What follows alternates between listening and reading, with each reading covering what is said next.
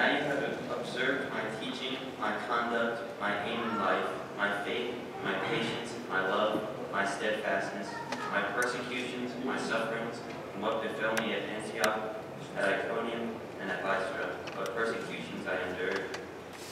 Yet from them all the Lord rescued me. Indeed, all who desire to live a godly life in Jesus Christ will be persecuted, while evil men and impostors will go on from bad to worse, deceivers and deceived. But as for you, continue in what you have learned and have firmly believed, knowing from whom you learned it, and how from childhood you have been acquainted with the sacred writings, which are able to instruct you for salvation through faith in Jesus Christ. All Scripture is inspired by God and profitable for teaching, for reproof, for correction, and for training in righteousness, that the man of God may be complete, equipped for every good work. The word of God for the people of God. Thanks be to God. Thank you, Dawson.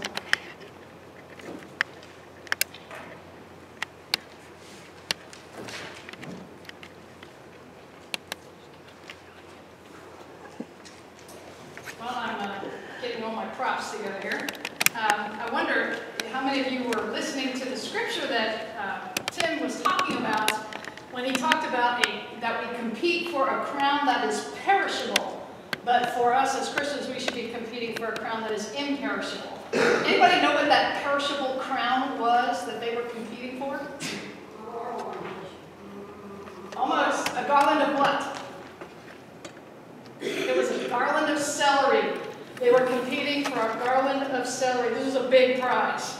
So he is encouraging us to compete for an imperishable prize, eternal life. Let us go to God in prayer. Gracious God, we thank you for this time that you have given us together. May the words of my mouth and the meditations of all of our hearts be acceptable in thy sight. O Lord, our strength and our Redeemer. Amen. Amen. So as we begin our discussion today, I wanted you to think of some words that did not exist 20 years ago. Some words that did not exist 20 years ago, and I have a few of them. I'm going to have to trust you all because I don't have my contacts in today, so I can't really see things up there. I hope that one says blog. It does. Is that what's up? Okay, there we go. So, anybody know what, you all know what a blog is, right? It kind of came into existence around 1999, the same year that weblog was shortened to blog as a joke. In 2004, it was Merriam-Webster's Word of the Year. Here's the next one. Google. It's rare that you go a day without Googling something, and you probably use that phrase, Google it, on a semi-regular basis. It didn't become an official word until 2006, but it was the American Dialect Society's most useful word of 2002. It wasn't until Help, an episode of Buffy the Vampire Slayer, that this verb hit television, and the rest, they say, is history. You don't believe that? Just Google it. Mashup. Mashup. We used to call these medleys, right, Alex? They were songs that you put together, right? They've been doing this since the 50s. But that word mashup didn't show up until this style of music became popular around the turn of the millennium. It gained legitimacy in the network TV show called Glee, and they've been a mainstay of the music industry ever since. Muggle. Muggle. This term may have started out as J.K. Rowling's Harry Potter character books. It was in the books. It refers to, in her books, they refer to a non-magical person. But it has become a blanket term for someone who is not conversant with a particular set of skills or a particular activity. Now, Rowling said that she pulled that word from British slang, that slang word mug, which means an easily fooled person.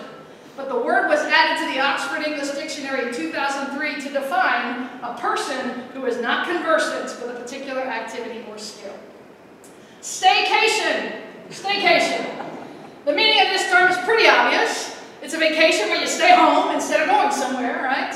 It first appeared in print in 2003, but by 2008, it was being commonly used and more more people started having staycations because of the high gas prices. So in 2009, it was added to the Webster's Dictionary.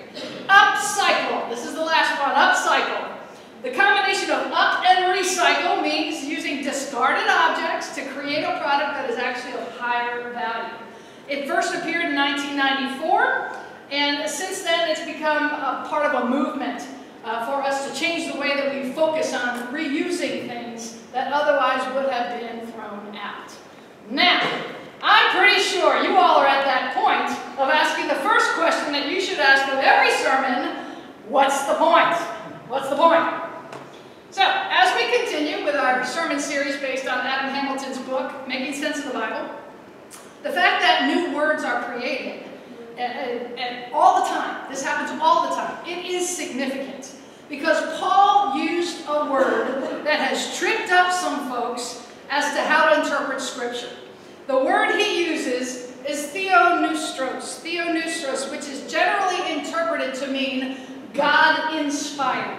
God-inspired. But what is interesting is it did not appear in Scripture or in the Greek language before Paul used it in this Scripture reference that was read for us from 2 Timothy. And because of this, we have no reference as to what Paul was talking about. We have no clue.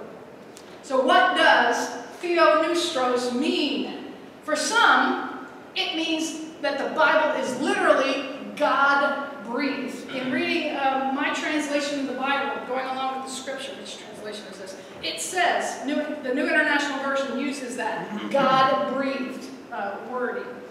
And for it to be considered God-breathed, that means that God dictated every word, and the authors were simply just acting as scribes. But if that were the case, and there's another story in the Bible where God literally breathed life into Adam, a different term was used in Scripture and interpreted into the Greek. So if we follow this whole understanding of Scripture being God-breathed, then the Bible has to be infallible and inerrant. However, the idea of Scripture being God-dictated did not exist until the 19th century, when many were questioning the authority of the Bible. None of the historical creeds, those from the first 500 years of the Christian faith, none of them mention an infallible or inerrant Bible, and none begin with an affirmation of faith in the Scriptures. We say our affirmation of faith pretty much every Sunday, the Apostles' Creed. Consider that. We say we're talking about the pillars of faith being Father, Son, and Holy Spirit. We don't mention Scripture. So instead, it is possible that Paul was using this theonoustros word to refer to Scripture that inspires us each time we read. Perhaps you've had the experience. Maybe you've read a fairly familiar Scripture or story only to hear a brand new meaning into that. God-inspired may be how we are inspired as we read these Scriptures. I remember preaching a story on the story of the feeding of the 5,000. If you're not familiar with that story, it's a time where Jesus was preaching. There was a big, large crowd, and there was no food, and it was late in the day. And so Jesus took 2 fish and 5 loaves of bread and fed everyone with that.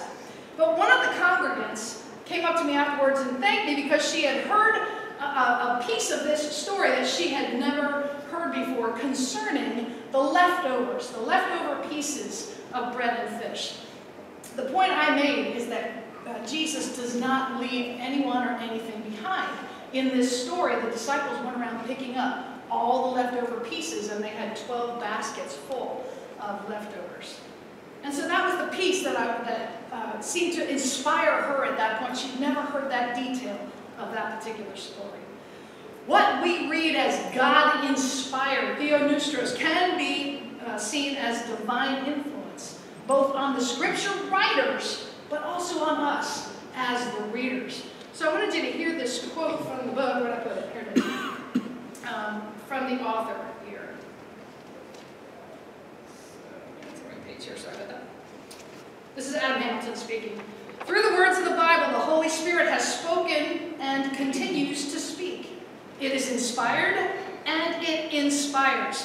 its words, coupled with the Spirit's power, are useful for teaching, for reproof, for correction, and for training in righteousness, so that everyone who belongs to God may be proficient, equipped for every good work. And it also reflects, at times, the limitations, the biases, and the assumptions of its human authors. The scripture that was read for us, I keep pointing to Dawson as if he's still there. He's not. The scripture that was read for us from 2 Timothy speaks about scripture being truly God-inspired for its authors and for us as its readers. So here's another question to consider when you're looking at the Bible. Is the Bible the Word of God? Is the Bible the Word of God?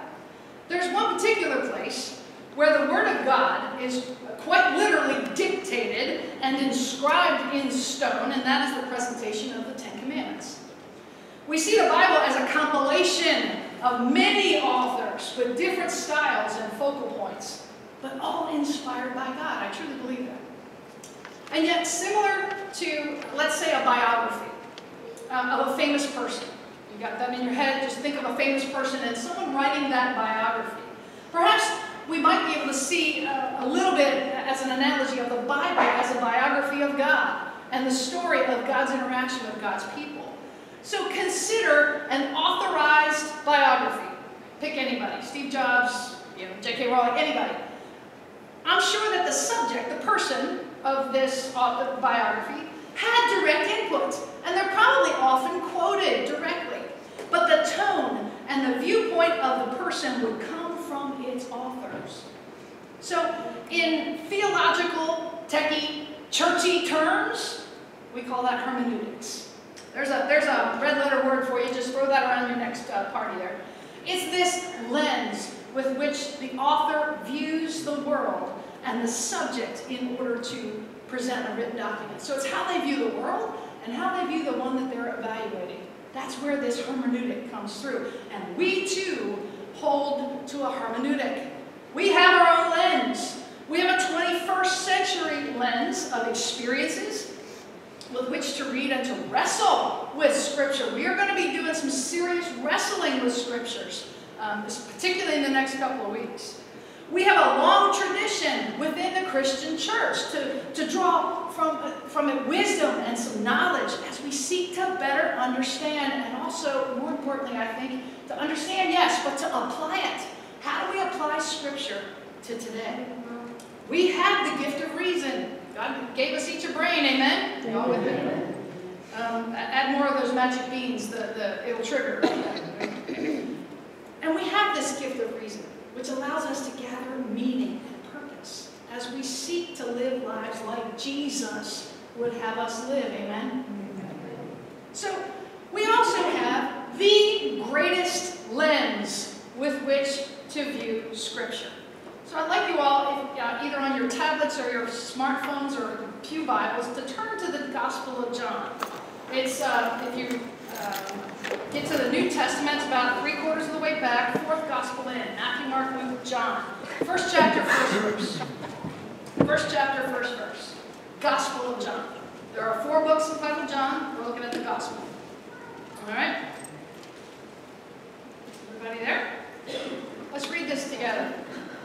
In the beginning was the Word, and the Word was with God, and the Word was God. He was with God in the beginning.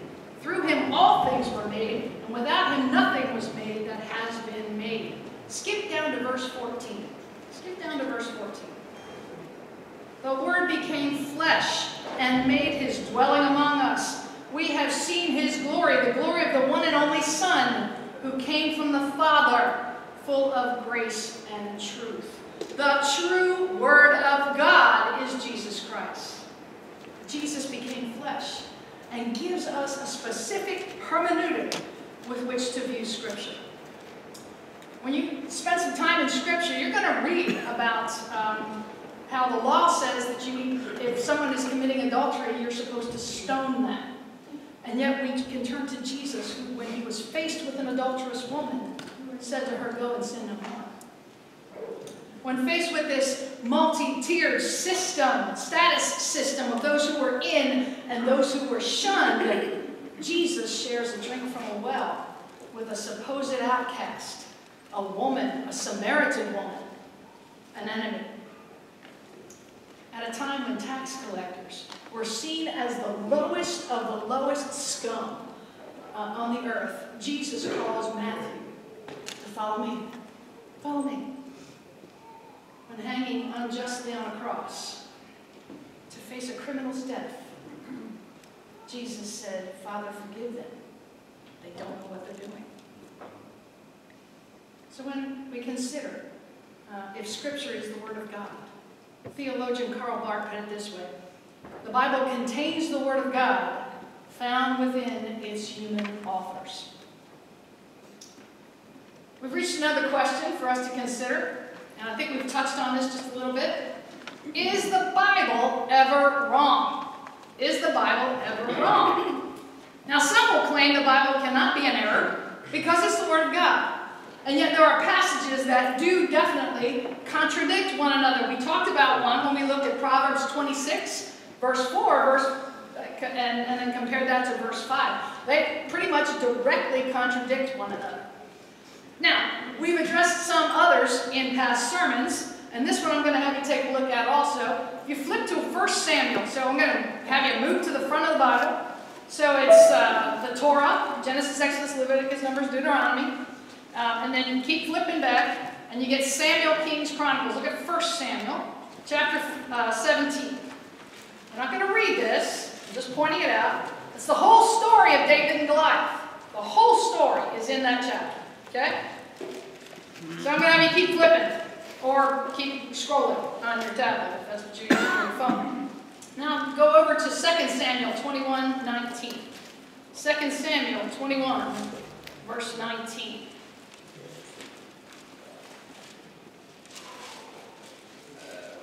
21:19. 15, 16, 17, 18, 19. In another battle with the Philistines, at Gob, Elhanan, son of Jair, the Bethlehemite, killed Goliath, the Gittite. Who killed Goliath? Was it David or was it Elhanan? So, for those who believe that the Bible can't be wrong, that it's inerrant, these pages present a problem. Now, perhaps something was lost in the numerous translations. We know that the Bible was not written in English, not even Old English.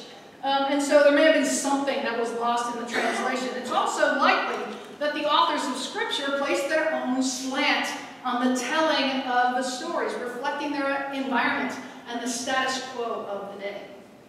So considering the fact that the Bible was constructed with human authors, inspired by God, it is likely there are times when Scripture needs to be carefully evaluated. Various authors with differing views may present some challenges as we seek to hear God speaking to us through Scripture. So I have to ask you all a question. Has that ever happened to you? Have you ever been reading a passage and for some reason the words just feel like they're jumping right off the page and speaking directly to you? I have. I've had that happen. Not too long ago, we did the sermon series on music in the Psalms, where we compared different genres of music to different styles or different types of songs. And I have to tell you, before we did that sermon series, I hadn't spent a whole lot of time in the Psalms. I hadn't spent a lot of time studying them.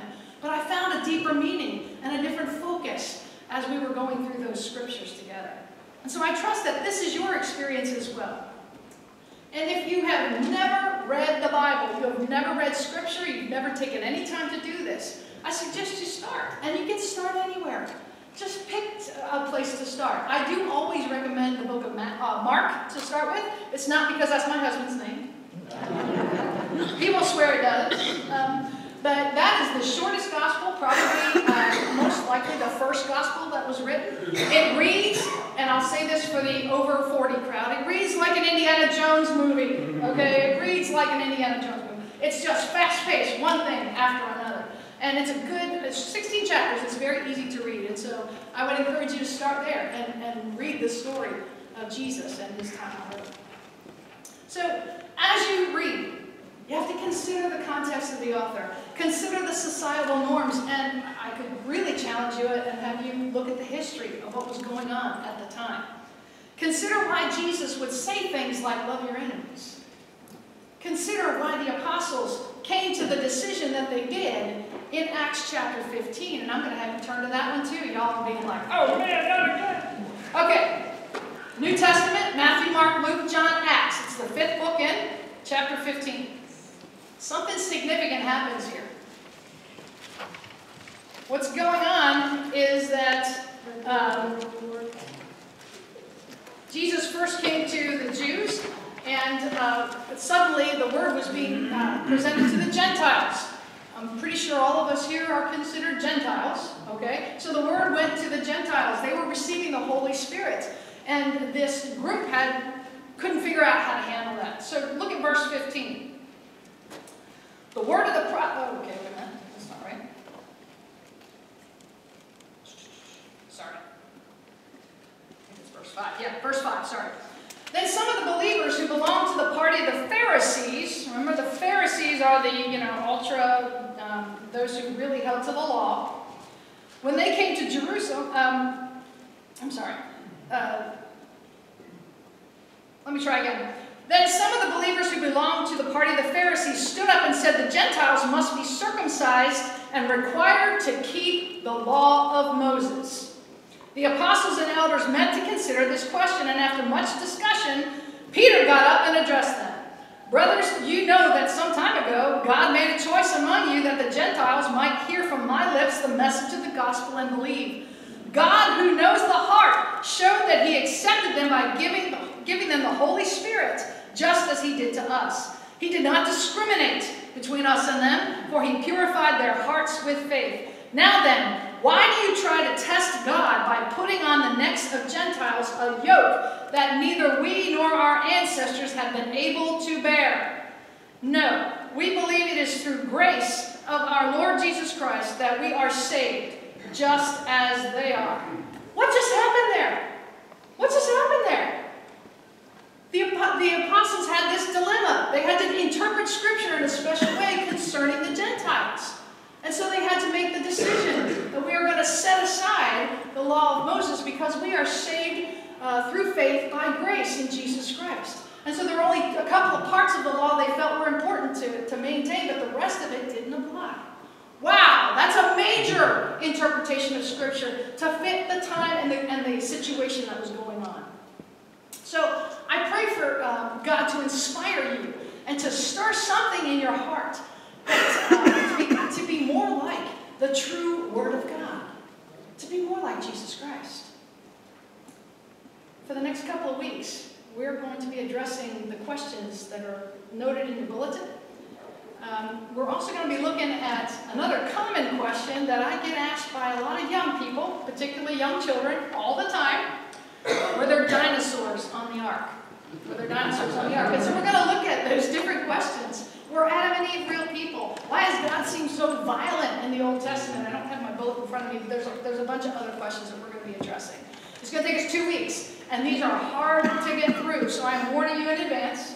These are going to be tough, and we're going to be wrestling together. And so I pray that you will keep an open mind and help us to wrestle together. Let's be in a dialogue instead of just me doing the talking. All right. May God continue to bless and strengthen us as we truly hear and receive the Word of God for the people.